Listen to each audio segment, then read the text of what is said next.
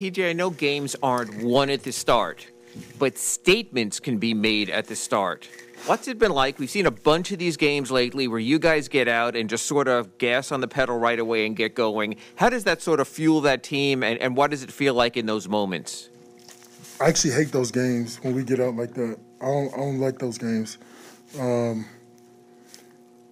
we're not real good at like maintaining leads. Like we get out early, and it's easy early, and it's easy to fall into the all right, now it's my turn. You know, everybody sub in, you want to get your shots up. You know, like everybody, we making shots, Duncan's hitting, Tuck's hitting. You know, it's my turn. But it's like one of those things where it's scary because you can fall into that rhythm. You know, a couple of their shots go down.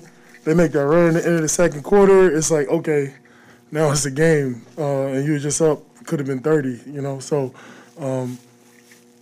I like more of the grinded out games. Maybe we're not making a lot of shots, but we're playing good defense, hoping some shots fall, which sounds crazy, but I prefer those ones rather than just making shots. PJ, you're shooting nearly, not 50%. How much are you reminded of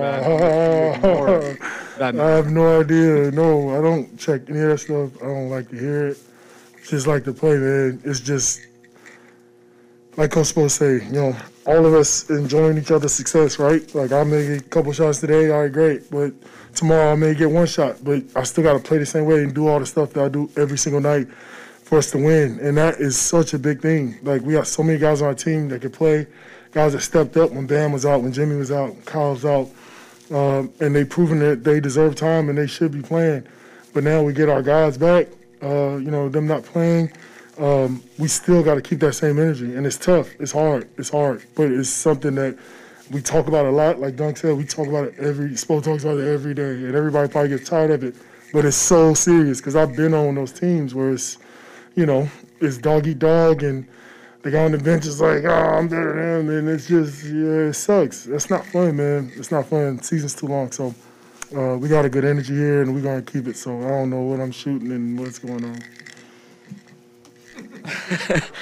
PJ, I was actually going to ask you about that because you've been on a bunch of different teams that, you know, maybe some have had that mentality and some haven't. Why do you think, as a first-year player here, why do you think this team has had it from the start? The sort of the unselfishness and enjoying each other's success, as Eric talks about, instead of sort of, you know, backbiting other players for roles and the kind of stuff that sometimes goes on. Because our roles are super definitive. We have pretty much everybody on our team knows exactly who they are, right? Like, that is a big deal.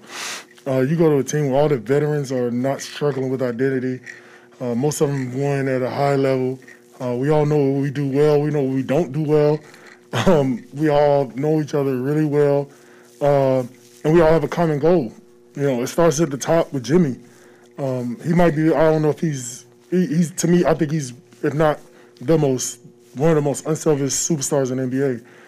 It's unbelievable. Like, he literally tells me games he doesn't want to score. He's like, I'm just going to, hey, just be ready. I'm going to pass you the ball. I'm like, what? No, bro, make the layup. Like, no, but he just, like, that's just his mindset. And he's still going to play defense and do all the other great things that he does, but he's super unselfish, and he wants to see us all succeed and play well. So when you got that kind of unselfishness, it makes it easy. It really does. PJ, speaking of definitive roles, everybody knows you know, coming into the season, you were known for your defense and how well you were going to fit into the Heat as far as that aspect. But the offensive side of it, you were known for your corner three-point shooting coming in, obviously the time with the Rockets, all of that. Now you've been empowered as a finisher, coming off the screens, coming off the handoff. Is this the most empowered you've ever been in that aspect, and how does it feel kind of just operating in that role on a consistent basis? I just get more opportunity while offense works. And we actually, they let you shoot twos here, which I haven't been able to shoot twos in a long time. So it took a while for me to get used to that, start working back out and working on that stuff. But it's just, honestly, Spo just letting me play. I don't think he knew that I could play. So that sounds weird, but I mean, like, he knew I could play, but you know what I'm saying? He didn't know that I could really play. So, you know, him letting me bring it up, handle a lot more, be the point man on a lot of plays.